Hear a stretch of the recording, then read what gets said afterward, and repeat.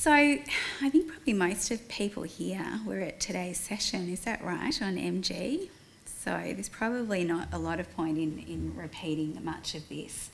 So I think everyone knows we don't really have many drugs targets. Azithromycin's been used for at least a couple of decades in our field, not just for MG, but also for chlamydia and gonorrhea and our main syndromes. And this has really resulted in fairly considerable selection pressure. So we've seen this marked decline in cure, marked decline in cure over the last decade. And this has been due to the emergence of resistance to azithromycin. And we know that these SNPs in the 23S ribosomal RNA gene really arise in about 12% of cases following 1 gram. People will have seen this slide also today that really just highlights the magnitude of the problem. More than 50% macrolide resistance in many European countries, North America, and in our part of the world. And then we're left with the other issue of dual class resistance, where we're really facing sort of close to 10% in our region and North America, but things are a lot better in Europe.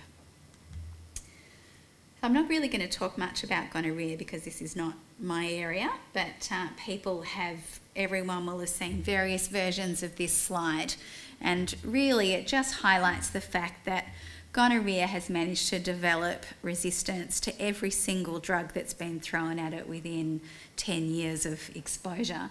And really our first line treatment now, ceftriaxone, is our last currently available option, excluding those drugs that are in the pipeline. So we're seeing increasing antimicrobial resistance for both of these organisms, and they really are threatening to become untreatable. And while there's a lot more alarm about gonorrhea, the reality is Mgen is a little bit further down the track in terms of posing really major challenges for us on a daily basis. Now, diagnostics that provide resistance markers are really going to play an increasingly important role in clinical care. So if we look at Mycoplasma genitalium, we have our traditional approach here at the top, where people have a detect-only assay and people are treated with a gram of azithromycin. And we know at the moment, if we use that approach, less than 50% of MG infections will be cured. If we use a macrolide resistance assay, it's obviously a little bit of a no-brainer. It helps you individualise care around the macrolide resistance profile, obviously not the quinolone resistance profile yet. So people have seen this repeatedly. I won't go through it in detail, but our resistance-guided approach involved trying to reduce our use of azithromycin and switching to doxy, using a resistance assay, and then sequencing directly after doxy either a high dose of azithromycin for macrolide-susceptible infections, or citalfloxacin or moxifloxacin for macrolide-resistant infections. So you've seen this slide again today, just showing 95% cure when we use doxy 2.5 azithro, 92 when we use doxycita. Great reduction in de novo resistance down to 2.6%. Pretty good cure in the context of about 20% Par-C mutations. Chloe showed you this data today, doing exactly the same thing, but employing moxifloxacin, achieving an absolutely identical cure rate with doxy 2.5 azithro of 95%, and a surprisingly identical cure rate using doxymoxifloxacin. Now, I might just actually say here, because I didn't get a chance to mention it in the talk, while the cure rates are actually identical, it doesn't actually mean that the drugs have equal efficacy. The overall prevalence of Par-C mutations in both of those data sets was about 20%. But there were some subtle differences in the nature of the Par-C mutations that we're really looking at the moment. So citalfloxacin is in fact superior in vitro and probably superior clinically. Doxycycline is certainly having a very major effect within this pathway and is reducing the impact of these Par-C mutations. But I don't genuinely think moxifloxacin is as good as Cita in this pathway, but it looks pretty good and it's more available than citalfloxacin, and it's certainly very reasonable to go down this path. It's given us a good evidence base finally for this new strategy of a high dose azithromycin. The pooled estimate of de novo resistance is probably less than 3.8% because you just saw the data just then. That detection component of the assay is a little bit less sensitive. And when we sequenced samples in the first data set, we did identify some cases that had been allocated as wild type that had resistance. So that enabled us to actually show that there was less selection of resistance in the first data set. In the second data set, unfortunately, our sequencing failed. So the worst case scenario using this strategy is it's about 3.8%, but I genuinely think actually it's closer to 2%. Regardless, it's a lot better than just sticking with 1 gram and gives us confidence about MOXIE at the moment. Now, this slide is interesting because it looks at the evolution of testing for Mycoplasma genitalium in Australia, and I'd like just to really highlight, in 2003, many people here will know Sapir Tabrizi, and he was an amazing molecular microbiologist who worked at the Women's, and most people working in the STI field have collaborated with him. And he adapted the Yoshida assay that was published in 2002. And set up that assay, and I was doing my PhD at the time, and within 12 months we had it routinely in clinic for our key syndromes. And many other services rapidly adopted these in-house assays. They weren't always the Yoshida assay. Jorgen Jensen had an assay that had an MGPA target. This assay I think had a 16S ribosome, a 16S target, didn't it? And Jorgen was always very critical about that assay. He didn't like it at all. But anyway, we used that assay for quite a while, and Sapir was very, very keen to develop a resistance assay for MG. It was very obvious to him from the beginning this is what we needed to be doing, and he developed a high-resolution MELT assay, but then approached SpeeDx a few years down the track to really set up the MG resistance assay. So this was a really important collaboration, and is in part what we have continued on with SpeeDx. It was really Sapir's legacy. So within a couple of years we were doing clinical studies, and they were independent studies. We sat down and invented our clinical pathways, but we were able to use the assay prior to regulatory approval. The assay had regulatory approval in 2016 in Australia, the UK and the EU, and we presented the data in Rio in July, and resistance testing was rapidly recommended in Europe. Jorgen had already started recommending it, but the Australian guidelines and the UK guidelines followed suit. This year France and the US are debating it at the moment.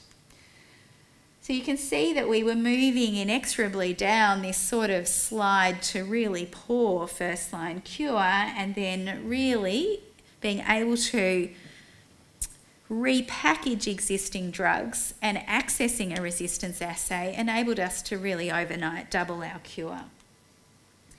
But the big game changer really is point-of-care or near-patient resistance-guided therapy. So as you've heard, this is a partnership now between Cepheid and SpeeDx, where they're adapting the SpeeDx resistance assay to the Cepheid cartridge format. So I'm not a laboratory person, although obviously that's the whole beauty of it. It isn't done doesn't need to be done in a lab. But really the actual sample preparation and reaction mix and internal controls take less than 10 minutes, and the cartridge is put on the machine, and really an hour and a half to 2 hours a result is available. So these are some data that have been provided to me by Madeline, but just show that for the detection component for MG compared to a PCR at Johns Hopkins, that it's 100% sensitive, a little bit less specific. The big difficulty, and we've just seen this before, is the mutants, and detection is always a little bit less sensitive than Sanger sequencing. And so we can see here that it's specific, but it's down to about 92% sensitivity.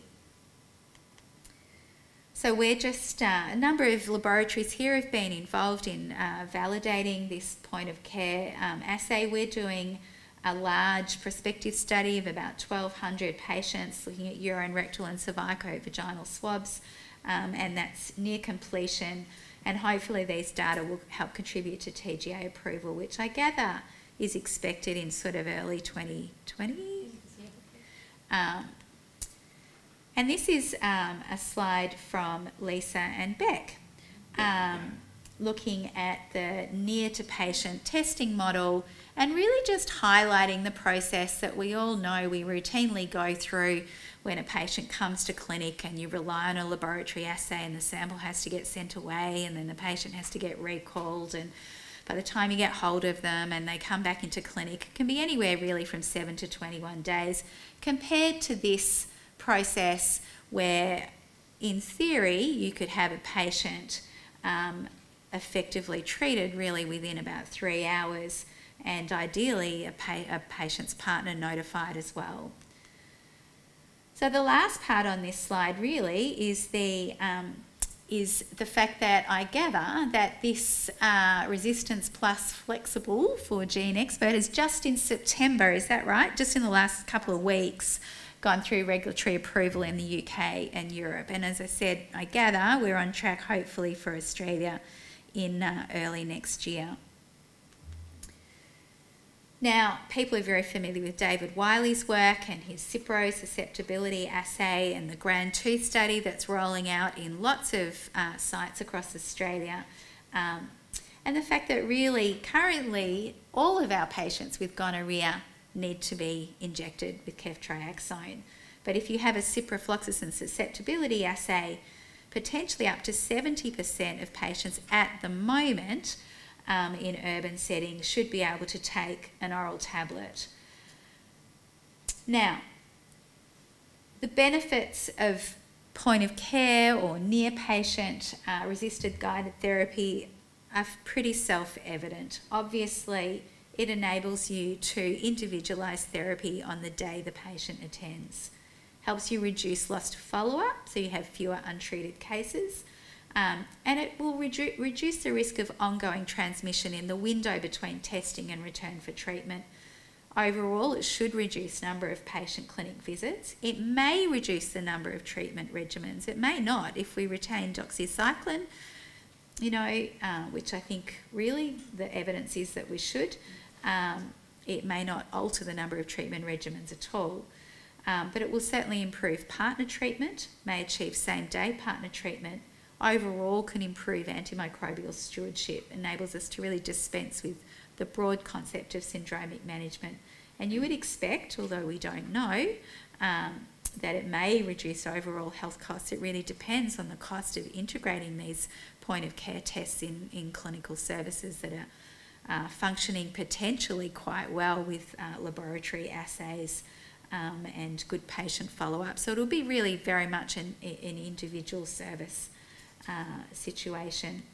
So I'd like to thank everyone listed on the slide. I think my disclosure's gone, sorry. So we have obviously received research support from SpeeDx and also from Hologic. Thank you.